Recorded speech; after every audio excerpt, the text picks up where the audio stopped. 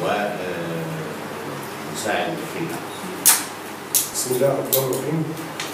بداية أتوجه بالشكر للأستاذ الفاضل الأستاذ كمال عيطة على استضافته لنا في النقابة في المقر العام. اليأس خيار، دي مبدأ. اليأس خيار. لما قامت الثورة قامت عشان مطالب محددة، عيش، حرية، عدالة اجتماعية، كرامة إنسانية. وللأسف الشديد ما نعانيه نحن الاداريين حاليا قبل الثورة زاد بعد الثورة. وبالنسبة لحافز الاستثابة اللي هو ال 200%، احنا لما نيجي نحسبها ماديا يعني أكتر واحد فينا بياخد كده.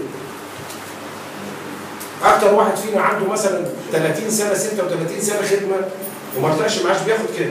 بياخد 2000 جنيه؟ ما أعتقدش. أنا واحد من الناس 25 سنة خدمة مرتبي لم يصل أكثر من 1100 جنيه في الشهر. للأسف الشديد ما بين إيجار، ما بين مية، ما بين نور، ما بين تعليم لأولاد، ما بين أشياء كتير جدا مش خافي على حد. ولما حصل عندنا في الشرقية إن وزارة المالية تعاملت معانا وخصموا من 1/1/2013 ما يعادل 83.7%. 358 جنيه 48 جنيه اتخصموا مني من ال 1100 جنيه.